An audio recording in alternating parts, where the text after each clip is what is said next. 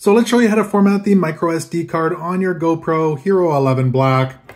So from your main menu here, go ahead and swipe down from the top, and we're going to swipe from right to left. Go ahead and hit Preferences. We're going to scroll all the way to the bottom. You'll see Reset here. Just tap on that. Format SD card. And just to warn you, you will lose all the data on the micro SD card. If that's what you want to do, just go ahead and hit Format.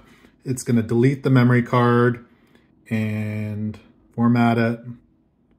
And you are done. It's that easy to format your memory card on your GoPro Hero 11 Black.